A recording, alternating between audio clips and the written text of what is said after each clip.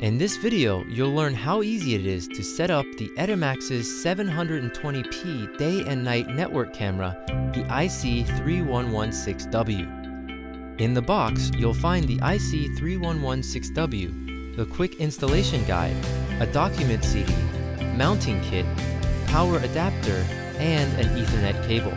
First, we use the Ethernet cable to connect the network camera's LAN port to a router's LAN port. Connect the power adapter to the network camera's power port and to a power supply. The camera is ready when the green LED displays on. Now here's how to set up the Ediview smartphone app. Take an Android phone for example. Search Google Play for Ediview. Download, install, and run the Ediview app. Select Yes to search for available cameras.